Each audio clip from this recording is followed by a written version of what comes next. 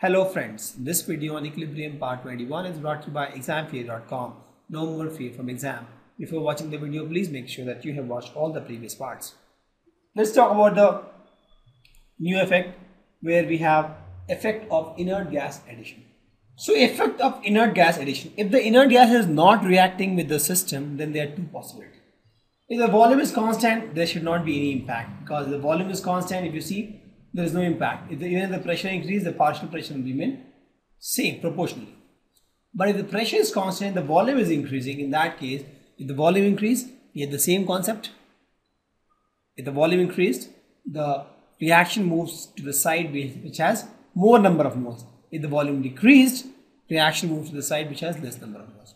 So we have N2. This example we have, let's suppose we have 2 moles here, we have 4 moles here. So if it is a constant pressure, the volume is increased, it will move in this direction with more number of moles. And also the second case is, if this inert gas react with the reactant or the product, then in that case this scenario is nothing but the scenario of change of concentration. So then in that case we can apply the formulas or the logic we have learned just few slides before, where we have told that if you increase the or decrease the reactance of products, how the system will behave. Correct. Let's talk about the effect of temperature change. So if you change, see, till now we have been changing QC, but this temperature change impacts KC. As I told, when you have to give the value of KC, you should give the reaction plus temperature change also. Temperature also, right? So KC is defined at a given temperature. So you change temperature, the KC is changed. So when you change the temperature, the equilibrium constant itself change, and thus the equilibrium moves accordingly. And please note once again that QC is not changed in this case, only KC is changed. So where the equilibrium moves in case of temperature change, so it depends on the reaction. If it is exothermic reaction, that is delta H is negative, this equilibrium constant decreases as temperature increases. For a endothermic reaction, the equilibrium constant increases if we increase the temperature. See, logically also it makes sense. For example, I have reaction A plus B gives C plus D plus heat. Let's suppose this is an exothermic reaction. Now, since it is already given heat, if I am increasing the temperature, what will happen here? Since this part I had heat, so what will happen? The reaction will move in such direction that the temperature will decrease. So I am increasing the temperature, reaction will move in such a direction that the temperature will decrease. To decrease the temperature, the reaction has to go in this direction, right? That is the case, the Kc has to decrease. Correct? Because if Kc is increasing, that means you are saying that reaction is going more forward. If Kc is decreasing, you are saying that reaction is going more backward. Similarly, for an endothermic reaction, you have AB, you give heat, then you get C plus D. So in that case, if you increase temperature, system will move in this direction to reduce the stress of the heat, so that the Kc will increase. Correct? Let's take an experiment on the temperature change. So you must have seen in the lab NO2 and N2O4. So NO2 is dark and N2O4 is light, right? And this is how it behaves. This NO2 at low temperature moves to this guy. You can say here is, and this guy N2O4 moves back to NO2 at high temperature. This is how the reaction happens, right? So N2O4, you give high temperature, it becomes NO2. NO2 you give low temperature, it becomes N2O4. This is what happens as per temperature change. So for this, what they had done in the lab, in the beaker we have water at room temperature. This is my sealed test tube which has both NO2 and N2O. So I have N2O4 and NO2, both are in equilibrium in this test tube. This is my test tube. This is my test tube. I'll write like this. This is my test tube. Sealed test tube, which has N2O4 also and NO2 also. Right? Now they are in room temperature, so they have color something like this. The moment I take this to a hot water, this hot water. The moment I take this hot water, what happens is, in high temperature, it moves towards NO2 side. So N2O4 in this from here only converts into NO2, and NO2 is what? Dark in color. So if you see, this becomes darker. Similarly, the room temperature one test tube I took it here, and another test tube I'll take it here. And this test tube I keep in the ice, very cold. So cold, what happens? NO2 whatever was here becomes N2O4, and N2O4 is light. So the color of this becomes light. Right? So you had two test tubes which had N2O and N2O4 mixture in the equilibrium.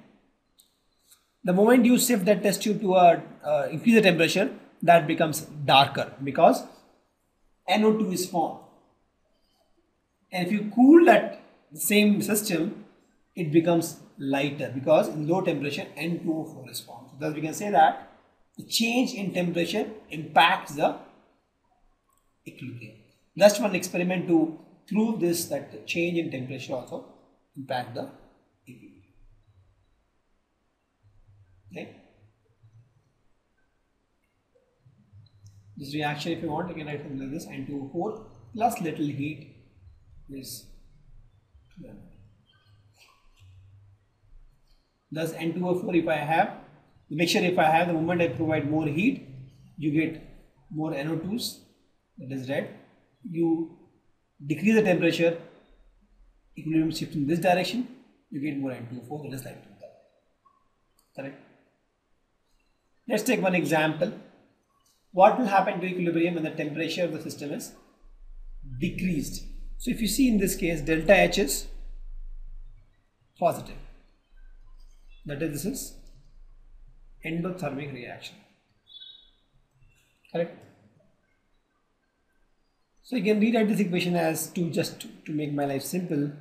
This plus heat is required to give NO. Correct? So now if you increase the temperature, what will happen? The reaction will move in this direction. But now it says the temperature is decreased. So if you decrease the temperature, the reaction will move in this direction to counter effect the heat change.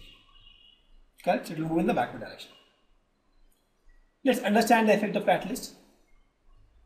See, catalyst, what happens is, will increase the rate of reaction.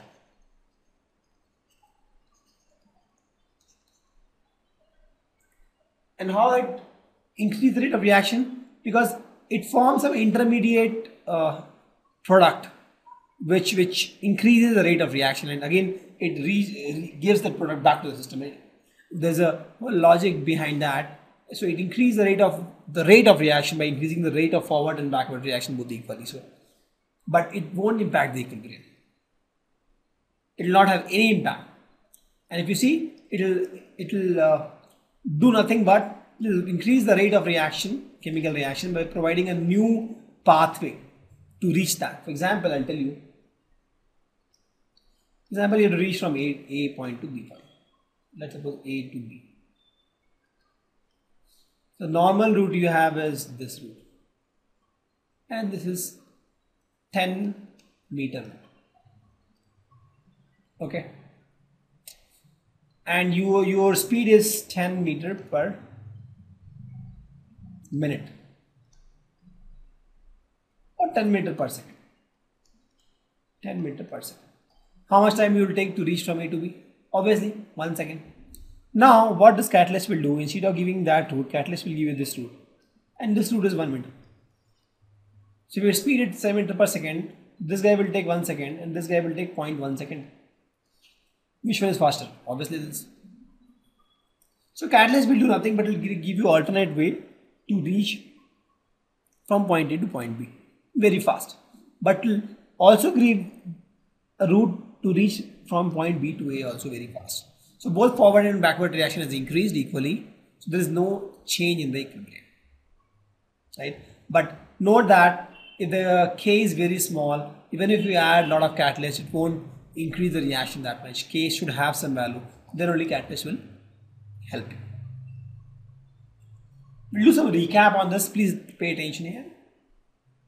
So we have some different kind of stress we had was something like increase the reactants, increase the product concentration, increase the temperature, decrease temperature, increase pressure, decrease pressure, add catalyst, add inert gas at constant volume, add inert gas at constant pressure. All this stress we learned.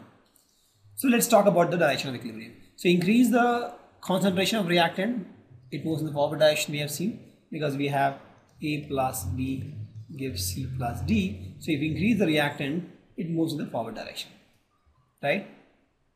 If you increase the product, it moves in the backward direction, correct? You increase the temperature, if it's an endothermic reaction, it moves towards endothermic reaction.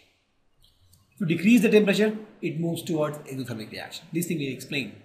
You increase the pressure, it moves towards lesser number of moles, that also we explained. You decrease the pressure, it moves towards more number of moles.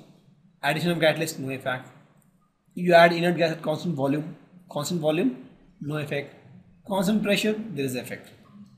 If you towards larger number of molecules, if the volume is increasing, right? Now let's talk about Kp and Kc and Kp change also. We'll see this impact Kp or Kc. So increase the concentration, Kp and Kc will not have any change. Decrease the concentration of product, no change. Increase temperature, Kp will have a change. Please note Kp and Kc will have change only when you change temperature. You increase pressure, decrease pressure, add catalyst, you add inert gas, the Kp and Kc value will not change. Kp and Kc value will change only when you play with temperature. Correct. Thank you. Visit examfear.com to watch free educational videos, try free online tests, get the best quality study materials, study from the best tutors and mentors, and much more. Thanks once again.